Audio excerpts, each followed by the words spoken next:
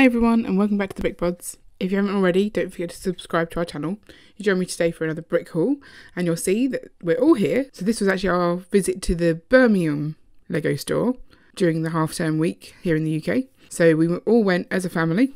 We'd already been to the Lego store in Milton Keynes that week, so our daughters were probably a little bit Legoed out. They'd also been to the Milton Keynes show, which I'll be doing a review of on Friday if you want to catch that. But they were happy to go out for the day. We got on a train. We don't normally do that.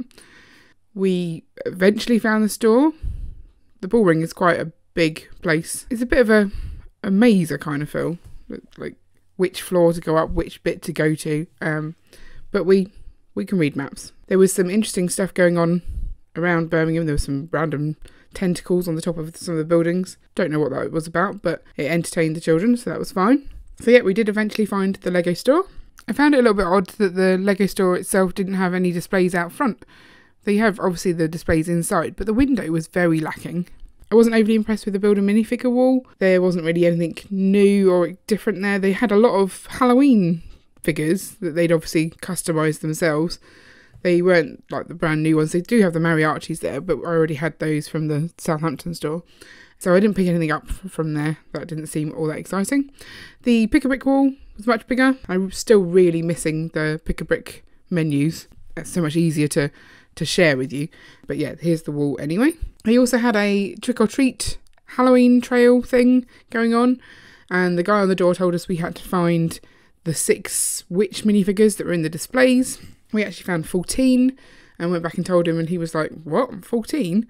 I thought there was only 6. Like, well, we definitely saw them. So we asked him, like, what do we do now? And so he passed us to another guy, and then that guy also passed us to another guy, and they just didn't seem to really want to help us with that. They were like, oh yeah, whatever. And the guy we eventually found, he's like, he didn't take our word for it that we'd found 6. He's like, where are they then? And I just thought, you can see that we've not just come straight up to the desk. You can see we've been in the store for a while wandering around.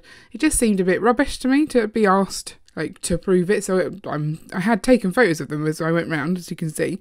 So I could prove it without having to point them all out, because once the kids found them, they're not going to remember where they were.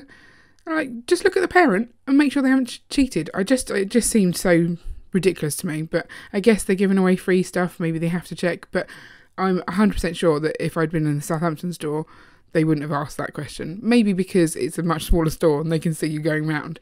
It is a bigger store, but it was way less friendly to me. We also headed out for lunch.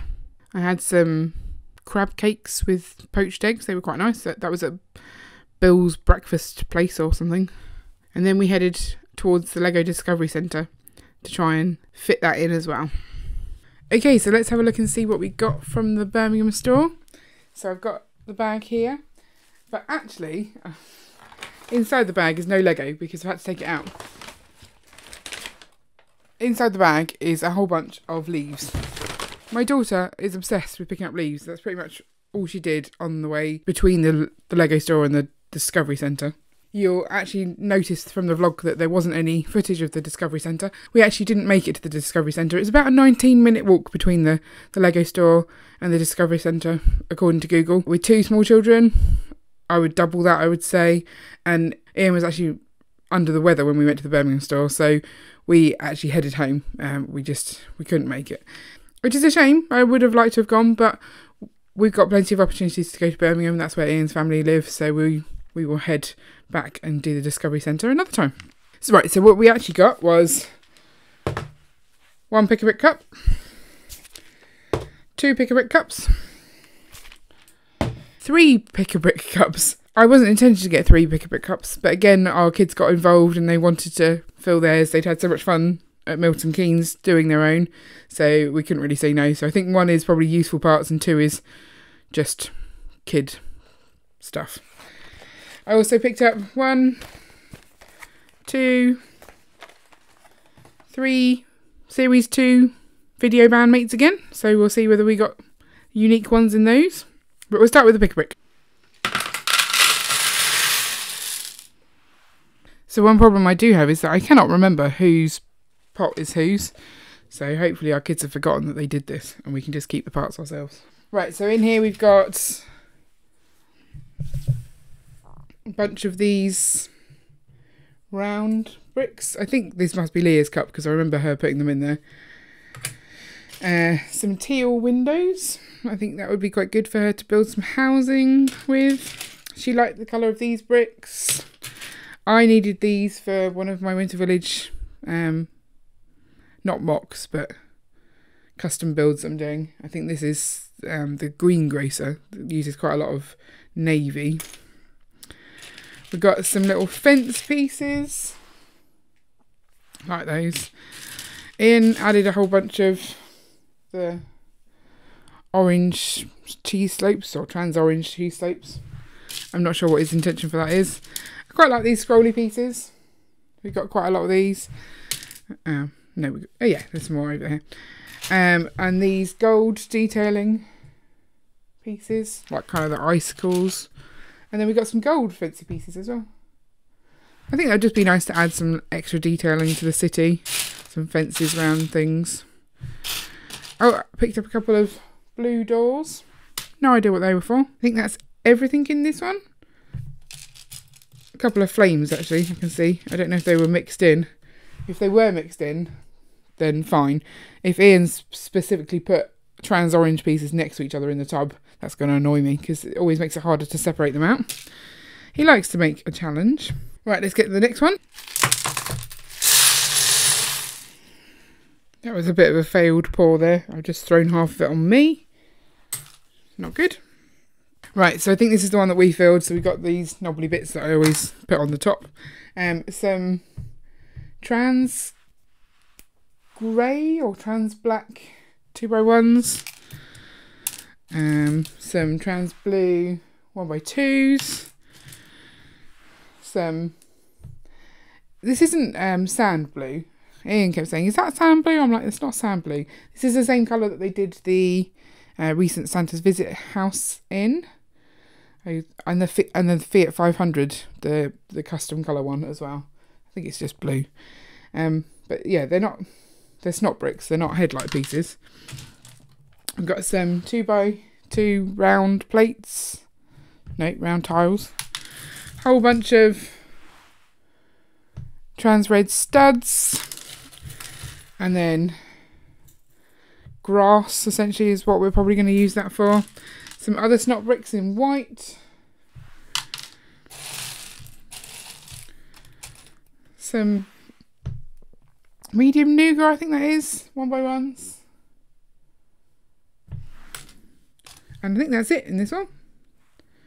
So hopefully this one will be the easiest to sort. Right, we'll get into the next one. Okay, third one.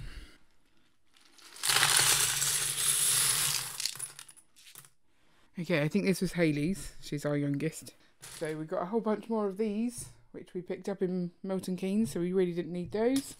But, you know, whatever.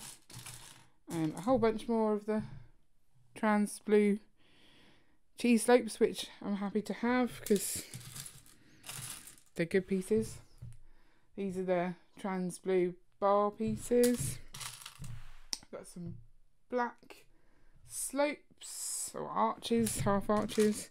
Some of these fuchsia bricks. Some coral 2x4s. Ugh, horrible colour. Red round plates, tiles, whatever. Orange slopes. Oh, some more of the snot bricks in the blue. Some window panes or panels. These are the bits from the stud. Some random pink bricks, 2x4, 2x2s even. Some more hearts.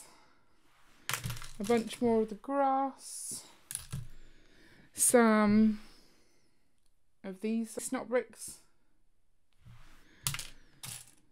Some round bricks, 1x1s in trans clear. And I think that might be it. Bit of a mixed bag, or a mixed cup. But quite a lot to sort through. Yay! I do love to sort pick-a-brick cups. I'll come back to that though. Let's open up the video bandmates. Right, so we've already got 6 unique ones. So let's hope that we add 3 more unique ones to the list. So that's good. I don't have that one. It's this sort of squid head. I don't mean squid head. Bug head, maybe. This one is, again, I think that's the one we haven't got. It's got the really cool guitar piece in there. And last one. And last one.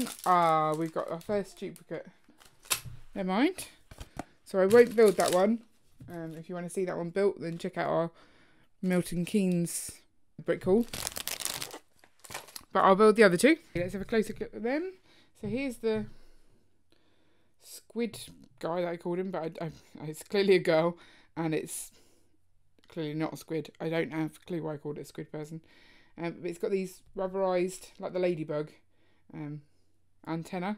I'm loving the face on this. Look at those 3 eyes, all with eyelashes, or just the middle one. Oh no, yeah, all of them have got eyelashes. So that's how you know it's a girl, obviously.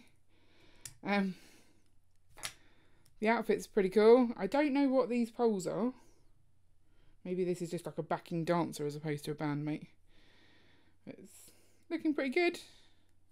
And then the beat bit that's specific to this one is the middle one, but I also don't have this one, so that's good for me. And then this is definitely my favourite one. She is fantastic. So we'll have a quick look at her beat bits first. This is her special one. I do have the other two. She's got that really cool punk guitar, sort of the axe, which we've seen on other characters, so that's not new, but her face is amazing. I really wish I'd had this one for my Halloween group in the city.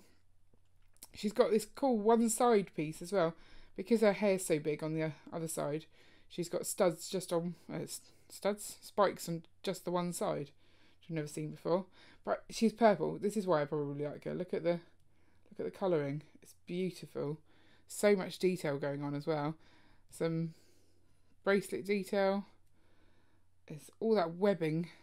It looks amazing.